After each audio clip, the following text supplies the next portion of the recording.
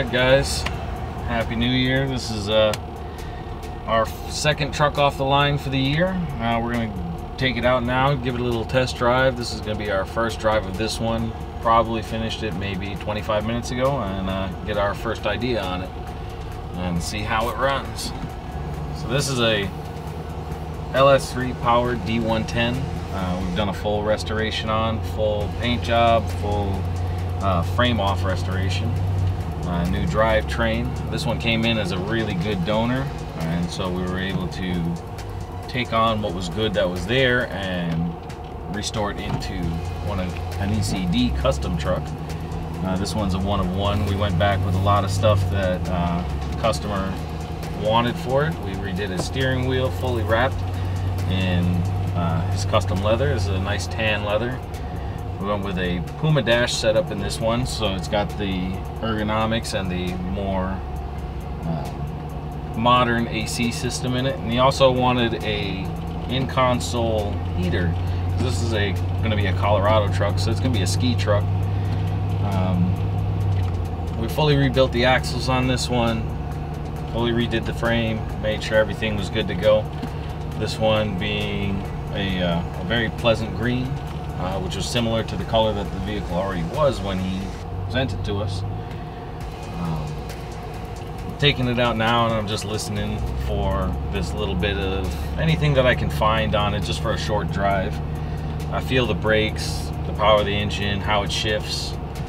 This being the LS3 platform, it's one of our more used items that we've done in, so we have a lot of knowledge on it, so we know about the tune and what it needs to be able to run properly and be, the powerhouse that it is.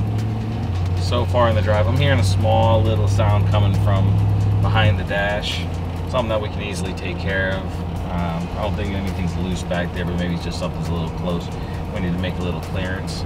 This one's equipped with 4 bike racks from Front Runner, so that the family can place all their bicycles on top and carry them wherever they're going. And it's also going to be used for taking ski trips, being full-time 4-wheel drive with a high and low range option that shouldn't have any problems up in the snow getting up to the mountains. I've been personally up around that area, so I know it can get extra snowy up there.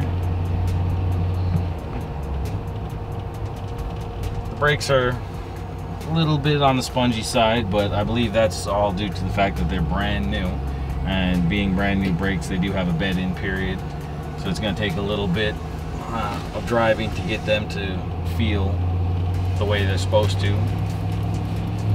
Had a little bit of a sound coming from the steering wheel, just where it's maybe making slight contact with the steering column, but that's normal, especially on a rewrapped steering wheel. This one's got very nice leather on it, so we just have to make a little extra room for it, and it should be all right, and you never hear a sound from it again. This one, we went back with traditional seating in this one. It has the Puma modular seats in the front. There are 60/40 combination in the back, and then also a set of forward-facing Puma jump seats in the rear. So there'll be plenty of room, very comfortable seating, my favorite style of seating, as it is in all these trucks.